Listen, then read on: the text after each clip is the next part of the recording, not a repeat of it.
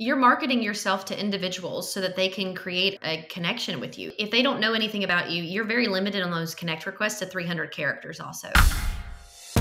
Welcome to the Smarter Building Materials Marketing Podcast, helping you find better ways to grow leads, sales, and outperform your competition. All right, everybody, welcome to Smarter Building Materials Marketing, where we believe your online presence should be your best salesperson. I am Zach Williams, and I'm joined by a special co-host today. We have Ashley Stevenson, who has been on the podcast before. She is our social media manager here at Venveo, and we're really excited to welcome her on the show because we're going to be talking about LinkedIn outreach and specifically about LinkedIn and things that we are seeing that's changing in the marketplace. And so we thought there'd be nobody better than Ashley to join us to talk about this. So Ashley, welcome back to the show. Thank you so much, Zach, for having me. It's always a pleasure to get a chance to talk to you guys about what we're seeing trend-wise on social media. Very cool. So Ashley, real quickly for our listeners, 30,000 foot view. I know you do a lot here at Venveo. What is it that you do? For those of you that have, for our listeners who have never met you or haven't listened to any of your episodes before. Sure, absolutely. So at Venveo, I support our internal team working with our clients every single day on understanding the changing landscape of social media, how to leverage conversation, their story, and to really connect with their community. And on the internal side of Venveo, I work on helping us stay ahead of all of the trends so that we can be prepared for our clients when they have those questions. Which, gosh, you teed that up really well. And we're announcing this. We've got a really exciting social media boot camp that's coming up July 27th that Ashley is overseeing for us. Ashley, you want to real quickly share about that before we dive into the episode? I would love to. So our Beginner's Guide to Social Media is a boot camp that we're offering in late July, and it's a 3-hour course that you can participate in. We're going to be offering some really great information and tools for, it can be for someone who just was hired for your company to take over social media, or it could be someone who's been working for your company as a marketing director or overseeing social as a whole and that conversation and just needs more information on how to get ahead of those things. We'll be able to walk you through many different tools and steps and make you more prepared and have difficult conversations with different team members with your own company about how you can stay ahead of things. Which I love because I think, we get asked all the time to speak at different conferences and events and talk about social media. And it feels like every 6 months, something is changing and something is different. And so that's why we're doing this boot camp. And so if you want to register for it, if you want more information about it, go to venveo.com/social in order to get more details on that. You can also, we'll include the link to it in the show notes for this episode. Ashley is going to be leading that up. It's going to be awesome. We're going to be covering everything from Instagram, LinkedIn, Facebook, even some TikTok, right? Across the board. Well, don't tease TikTok. That's going to be an advanced boot camp. Yes. Okay. Yeah. So we're going to mess with the primary three. We're going to do primary colors for this boot camp. So your Facebook, LinkedIn, and Instagram. Yeah. That's great. Very cool. So today we're going to be talking about LinkedIn, specifically LinkedIn outreach, which is like a niche within a niche. For those of you that don't have a LinkedIn account, but you get these messages, and actually you and I were checking this out before we started recording, but you get these messages from people that are like, hey, Ashley, my name is so-and-so. Do you need working capital? Do you need help with IT services? Do you need help with X, Y, and Z? Like these just blanket messages from people that you've never met before, which makes you wonder, like, who in the world is doing this and does it actually work? And it must work, right? Because people are doing it.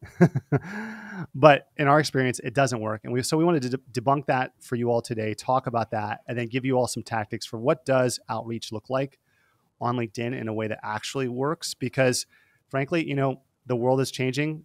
People message each other via email, via text, and LinkedIn is an area where you can see good results, and we see good results for our clients, but you've got to have the right strategy. People think, oh, well, it doesn't work because I don't have the right tool, or the tool doesn't work. It's more about how you're using the tool, right?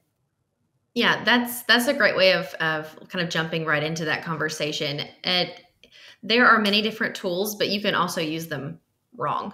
If you don't understand your purpose, your goals for the entire conversation, the reach out, why you're talking to any individual on LinkedIn, that it might as well be, the exact same thing as an MLM person sending a message saying, hey girl, haven't seen you in a while. Do you want to buy something from me? It's basically the same thing, and it's immediately turning everyone off. So understanding who you're talking to and that they actually have an interest in what that you have to sell or what you're trying to get them to achieve is important. Well, this is a principle for not just LinkedIn, but everything. And I think there's a couple quick tidbits that we'd share is that number one, people don't care about you. They care about themselves. They don't. And if you are doing any kind of social media outreach or posting or whatever, if you're only talking about yourself, it doesn't work because frankly, nobody cares about you. Like that sounds really mean, but it's really true. It's like, Ashley, like if I didn't know you and I just start messaging you on LinkedIn or wherever, and I'm like, hey, Ashley, would you like to buy some digital marketing services? You'd be like, who the heck is this about guy? you. It's about me, right? It's like, and the other thing I'd like to think about is like, it's like trying to get married on the first date. It's like if you met somebody for the first time and you're like, hey, how are you doing? Would you like to get married? Like that's what it's like when you see people reach out like that. And so that's where slow your roll, 100%. Slow your roll. I'll take that. But that's where, any kind of social media outreach or posting, and you're going to talk more about this in the boot camp, but any kind of presence at all really needs to start with your customer and your audience at the forefront and center. And what do they actually care about? Nobody cares unless they actually know that you care, right? They're not going to care about you until you show that you actually care about them. Yeah, 100%. So, I mean, if you look at LinkedIn and the purpose for why the platform was created, everyone was really gravitating to the platform because they were trying to build their own professional resume. They were trying to build themselves up from a professional perspective. So they are talking about their story all the time. So, number one, instead of coming to someone and sending them a message saying, hey, I sell this and I want to sell it to you, the proposition really needs to be how that tool or how that thing you sell can help them be better at what they do so that they can talk about it more. They can be better at what they do, not you trying to get more sales. Well, I also think, and that's very true, I also think it's important to know, like, what does the platform actually care about? So if you think about, let's say Facebook has really pivoted to focus on groups. So they are incentivizing and rewarding people who build community and build groups because that's how they monetize and they make money. LinkedIn, for example, what they care about and what they want to be is the number one source of B2B content out there. Like that's what they've come out and they said that they care about. And so what works on the platform is sharing valuable insights that you can't get elsewhere. Like if you look at even posts that go quote unquote viral on LinkedIn, a lot of them are simply people posting information and content that you, like I said, you can't get anywhere else. That's valuable that people find engaging and interesting. It's not, hey, let me tell you about my new product. Like the only people that are going to like that are the people that you work with who make money from selling that product, unless it's life changing. Like if I think about like Elon Musk, for example, right? Like I think Teslas are really cool. If he just posted a post about how great Teslas are and like new features, like people will go, oh, that's neat. But it's not going to do as well as if he's sharing about something that matters to people that impacts them on a daily basis or a pain point of theirs, right? Yeah, it's absolutely true. Speaking back to LinkedIn, you're also seeing more storytelling and it's long conversations. Posts are much longer because you have an invested individual who is actually wanting to consume your content, to engage with it and wants to share their own experiences with you. It's also a reason why LinkedIn is dipping their toe into the creator space because they want more creators on LinkedIn to create more content specifically about B2B, specifically about those individuals that can be thought leaders that will bring other individuals to the platform for them to learn and understand and see their point of view and then continue to kind of take that out into the world as their own mission and to do business in that same way. Well, I'm glad you bring that up because I think there's typically like we run into two types of people on LinkedIn. Like when we talk to manufacturer, there's the marketing person who's like, hey, I want to grow my following of my audience. Like I want people to engage with our content. And then there's the salesperson who's like, I want to land deals, right? And so if we think about the latter, we think about people that want to land deals. What do you see as the necessary things to have in your toolbox to be successful, to build a pipeline on LinkedIn? Like people think like, oh, I need to just start finding people and messaging them.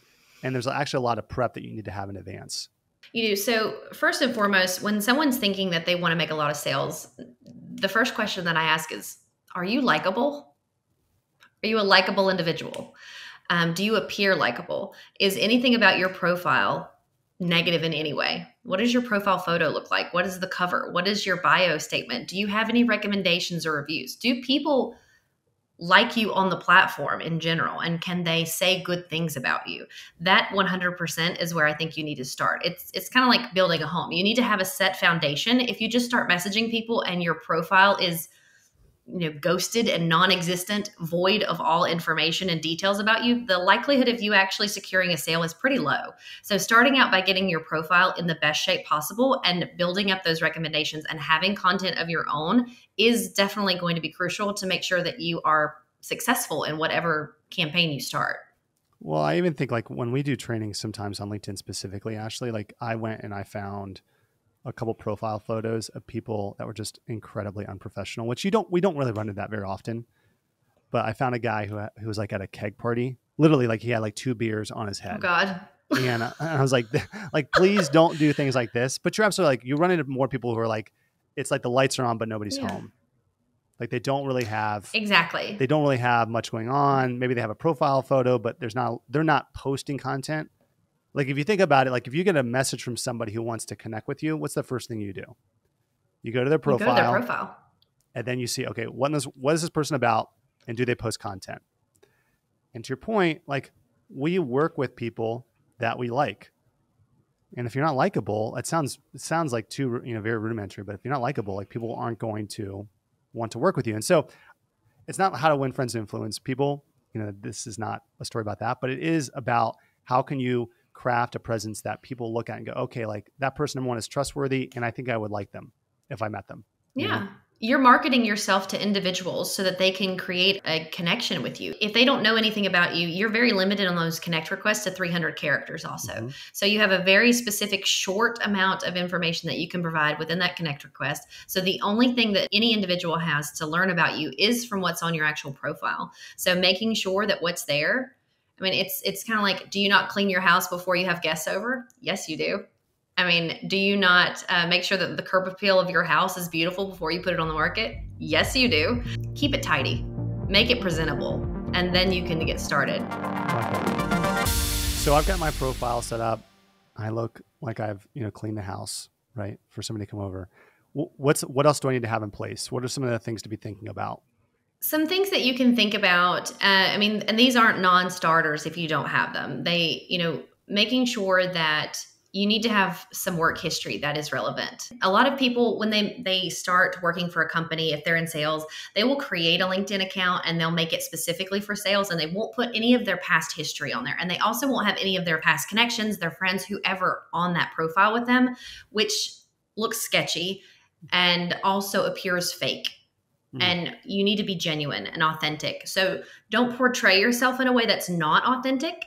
But you also can portray yourself in the best version of yourself that does exist.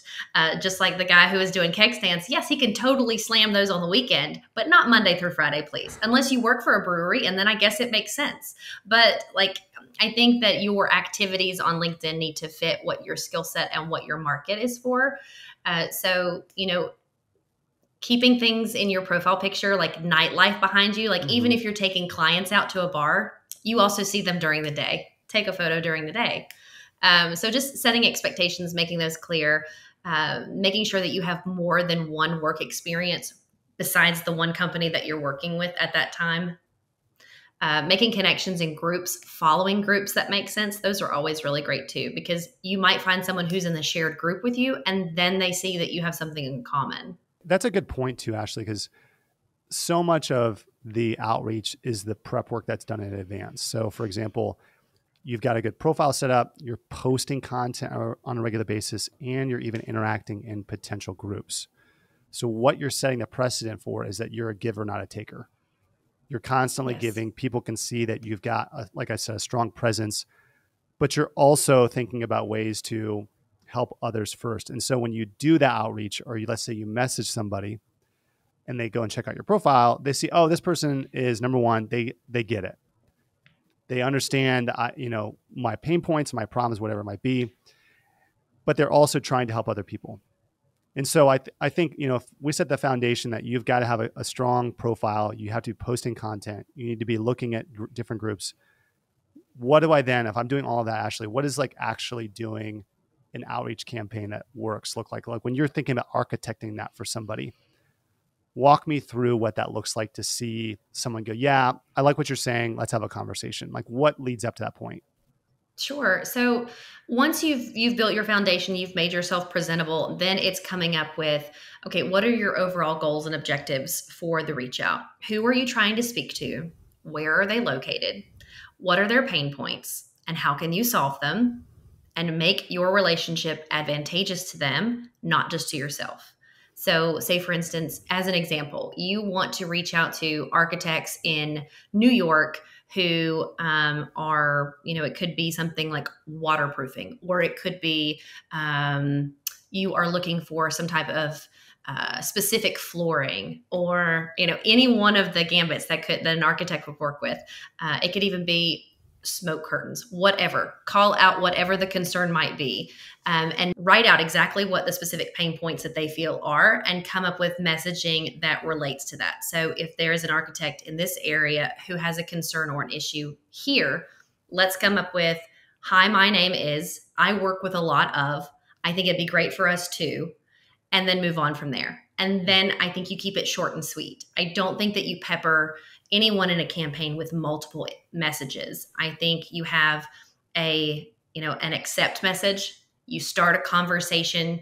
If you have any blogs, think about the end in mind and like, what can I give to someone that I can put in their hand that takes them past the actual LinkedIn experience? Like, what is going to get me to the conversion opportunity? Is it, I want them to attend a webinar. I want them to register for, a summit. I want to set up a lunch and learn. I want to send them samples. What is my carrot at the end of the treadmill I'm trying to chase after?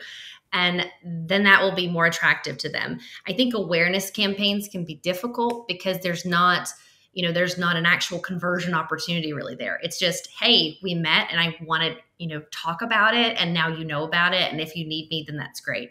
I think you're more likely to see actual results when you have a specific desired goal, which is the event, the registration, the sale, the solution you provided, and pulling all of those in together.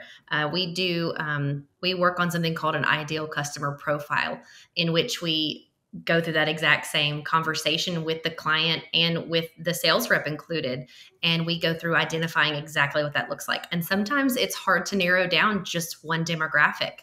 But then they can be multiple campaigns, because what you'd say to an interior designer versus an architect is not going to be the same thing. So identifying if it's one large campaign or if there are multiple campaigns, and what does that success look like for you? Well, I also think too, and I think it can be overwhelming because you're like, oh my gosh, there's 5,000 or 10,000 potential customers on LinkedIn. And one thing I tell people to do is I'm like, hey, just start with 10 people and be the most genuine person possible with those 10 people. Meaning like, go read their posts, go find articles that might be written about them. So if you go and you reach out to them, you're like, hey, I read this article about you, or I saw this article that you posted. I thought it was really insightful. Thanks for sharing. Like, as your opening message, you're not selling anything. You're literally just stroking their ego. Sounds like it's very self-serving, but it's true. It's like, when I met Mark Mitchell for the first time, I saw him at an event, like at a trade show. I just went up to him. I was like, hey, Mark, you don't know who I am. I read your content. I think it's great. And that was it. It wasn't like, hey, Mark, oh my gosh, like, let's network and let's make deals happen. It was like, hey, I just really find your information valuable. And that works in the real world, and it works online because people, we intrinsically like to hear that people find what we have to say or share as valuable. So I just encourage anybody who's like, how do I get started? Is number one is like, just start with like how you would start if you went up and introduced yourself to somebody. Like, do that online. Like, don't overthink it. And then build conversation from there, right? Absolutely. I'm curious if there's anybody you've seen on LinkedIn. Maybe you know them personally or you don't. And it doesn't even need to be building products. You're like, man, that person really gets it. Like, they know how to do this the right way. I'm just trying to think, like, is there somebody like I could follow? Sure. It's the founder of HubSpot. I really love what he does culture-wise. It's very thought-provoking. He shares a lot of information about culture, about the team, about the community, but also about, platforms in general, how the landscape is changing. Everyone he also engages a lot within his own content when people ask questions, and he responds back really well. I think it really is just having a conversation and creating a space where, other individuals who have like-minded goals and ideas can come together and they can consume your content, but then they can interact and meet other individuals who also share the same feelings, the same feedback. It almost reminds me of like a networking event within one post. You at one time get to meet other people and they then see that you're connected, and it's like, hey, you're a really cool person too. And I wouldn't have met you. I wouldn't have known your interests, your thoughts, your feelings, or your passion for this specific thing had I not read this post, saw your comment, and then participated. So it is not just the messaging. It is also the building of that thought leadership opportunity where you are creating posts that individuals can participate in, and that you also actively participate in the platform. And it goes back to exactly what you were saying, being a giver and not a taker. The platforms will always, promote you better if you are giving. LinkedIn even sends you messages and says, great job. You're doing wonderful. You've done how many posts this month? Keep going. Like, they're encouraging you to do more. And that is for a reason. Even if it's not paid, it's free. And they just want you to continue to post, because the more posts there, the more content is to consume and more people stay on the platform. Well, if you think about it this way, what you're talking about with HubSpot, I think actually Tim Sims, who we had on recently talking about crypto, is a great example too, which is if you want people to respond to you privately, you need to do more publicly. Like if I am if I'm speaking publicly, I'm sharing on the platform, if I'm creating conversation, it makes that private DM or that outreach much more effective, because you're establishing yourself as somebody who, like I said earlier, they have something valuable to give, not just take, So very cool. And you're also open to conversations. I mean, if you're not putting anything out there, it's the proverbial standing at a meeting and your arms are crossed. You're standoffish. If you're not putting things out on the platform, I feel like I can't approach you anyway. Very cool. So Ashley, if somebody listening to this goes, wow, this is really interesting, really valuable. Sure. Where do I get started? Like, how do I get started? What would you tell them? So the place where you get started would be to clean the house. And then identify with your team what your overall goals and objectives are. Like, if you're in sales, you have goals and you have specific target lists you're trying to reach out to. Narrow them down, even if you're starting at 10. LinkedIn does have a limit where you can't send more than 100 a week without getting blocked in some capacity. So I say stay on the low end. 100 is a lot and is super aggressive if you don't know what you're doing. Yeah, if it's a lot if you don't know what you're doing. But if you do know what you're doing, and you're working with an amazing team that can help you kind of pilot and get that out of the gate quickly, then you can reach some of those goals a lot faster. But if you're just wanting to start this on your own, dip your toe in the water and see how it works, clean the house, start with 10, give back to the platform, start posting. LinkedIn gives you options of trending articles and topics. In your top right-hand corner, you can go to all of the top related articles and literally just share them and ask people what they think. Share your own opinion. I know sometimes people get scared about putting a target on their back. They're like, well, what if someone doesn't agree with me? Oh my God, but what if they do? What if they do? That's right. Why are you worried if they don't? And if they don't agree with you, then they're going to tell you they don't agree with you. And then there might be someone who supports your opinion underneath it. And then you have a whole entire chain of people going back and forth. It's okay. It's all right. That's what we're here to do. That's cool. Ashley, thank you so much again for coming on the show. And for our listeners, again, if you want to be a part of our social media bootcamp, you're going to take away a ton of great insights. Ashley is leading this up with our team. We have a couple other people who should be involved as well. Go to venveo.com/social to sign up. Join us. It's going to be great. Ashley, again, thank you so much for sharing. And for our listeners, if you want more of this content, check us out at venveo.com/podcast to subscribe and get more. Until next time, I'm Zach Williams. Thanks, everybody.